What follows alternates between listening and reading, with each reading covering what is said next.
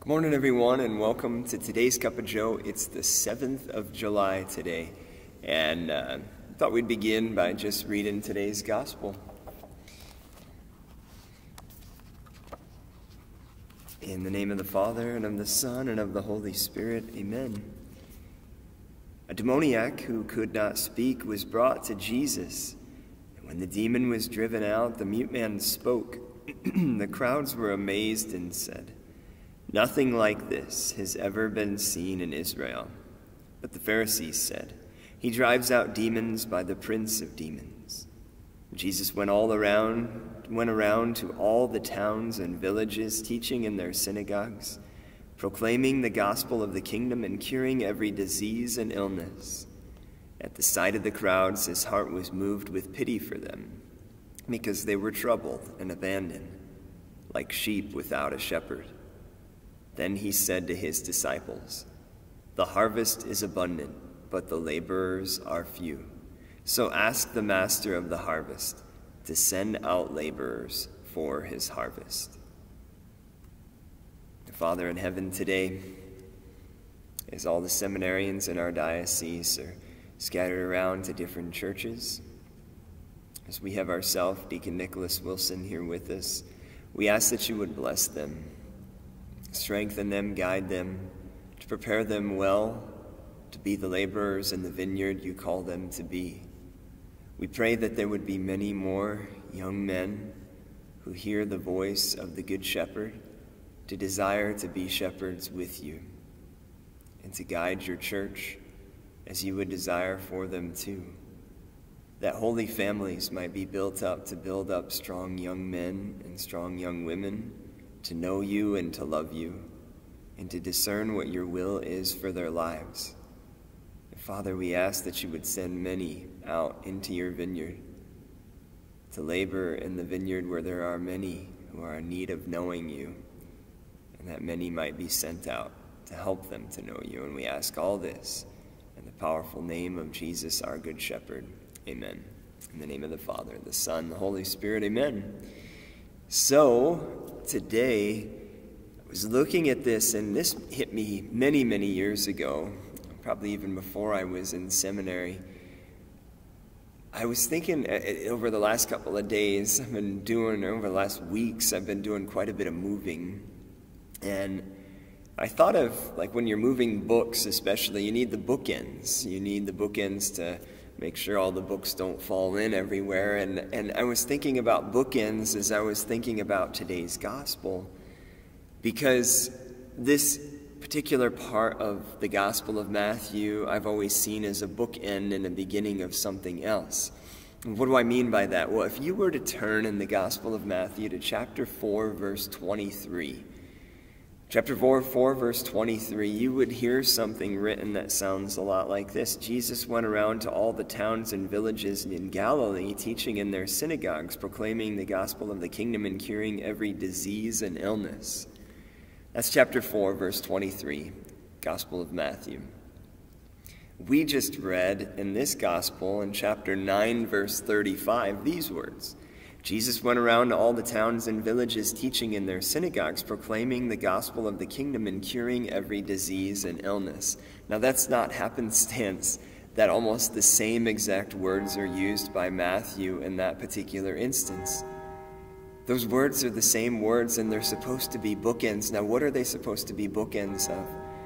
Well, in the Gospel of Matthew chapter 4, in that verse 23, Jesus begins his ministry. He's just come out of the desert. He's just left the desert, done his 40 days in the desert.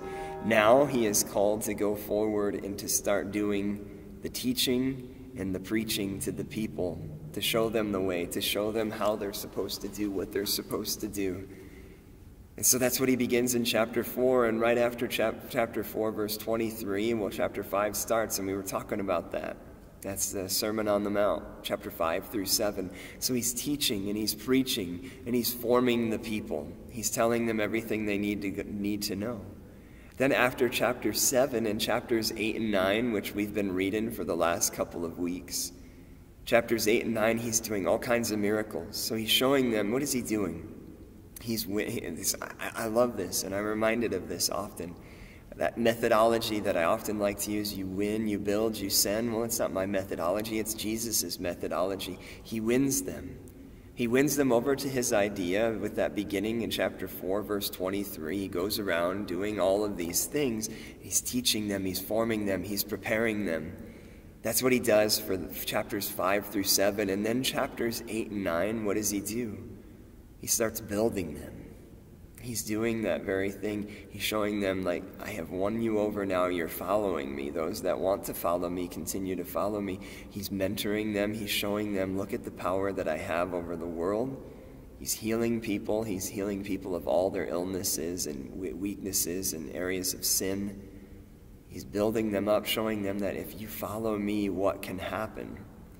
Now, all of that has finished between chapters 4, verse 23, and now chapter 9, verse 35, which is powerful because what comes next? This is chapter 9, verse 35. We just read it. Jesus went around all the towns, villages, and teaching in synagogues, proclaiming the gospel of the kingdom and curing every disease and illness. Now we move forward. That's the bookend, and this is the rest of today's gospel. What does it say? We sees all the crowds. At the sight of the crowds, his heart was moved with pity for them because they were troubled and abandoned, like sheep without a shepherd.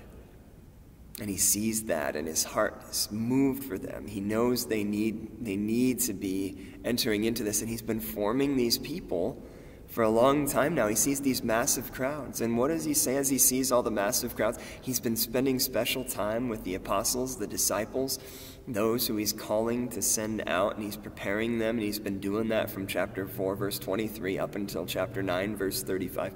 Now, in chapter 36, he sees and he pities all those crowds who need to encounter, know they have a shepherd who wants to lead them.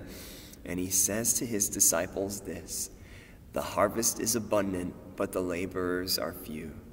So ask the master of the harvest to send out laborers for his harvest. And what does he do? A chapter later, he officially appoints the apostles as the 12 that he wants to send out in chapter 10, because he knows people need to be sent out. And that's what we pray for every single day. There are people all over the place, everywhere, all over our little town, all over our area, all over our county, all over the world, who need to encounter the living God deeper and deeper. I need to encounter him deeper, and that's why I need to have people in my life who are going to be laborers to challenge me. You need people in your life who are going to be laborers to challenge you, but we are all called as Christians to do that. I'm called to it. You're called to it. We're called to go out into the world to share that. And that's what these things are all about. That's what evangelization is all about. We need laborers among the fields to go out and help the harvest. But we can't go around and say, well, I can't do it. Someone else must have to do it. No, it's my job. It's your job. It's every Christian's job. It's every follower of Jesus' job to go out into the world and to share the good news. And so be that laborer today. Yes, we want to pray for more of them. Yes, we want to pray for more priests. Yes, we want to pray for more religious. Those are wonderful things, and we should. And we prayed at Mass this morning for that thing as Deacon and I did Mass together. But even more so, we want to pray for holy families, for holy marriages. Because where do good religious and holy people come from? Where do good parents come from? Where do good fathers and mothers come from? Where do good priests and sisters and brothers come from? They come from good and holy families. And so let's pray today for good and holy families. Because that's what our church needs, and that's how the harvest will continue to be taken care of. We need laborers in the vineyard, but we can't expect everybody else around us to do it. If we all take our part and we all be laborers in the vineyard, people will come to know Jesus because we know Jesus. And we're called to help others get there. So that's what we're up to for today. That's my challenge to you all, is to go out into this world and help people to encounter Jesus Christ. It's easiest to do it when we've already encountered him ourselves. So spend some time in prayer today. Win, build, send. Allow Jesus to win you over. Let him build you up in your faith today, and then go forward as a laborer in the vineyard being sent by Jesus to help other people encounter him. And I'll ask for the Lord's blessing over you to give you that strength to do it today. May Almighty God bless you, the Father, the Son, and the Holy Spirit. Amen.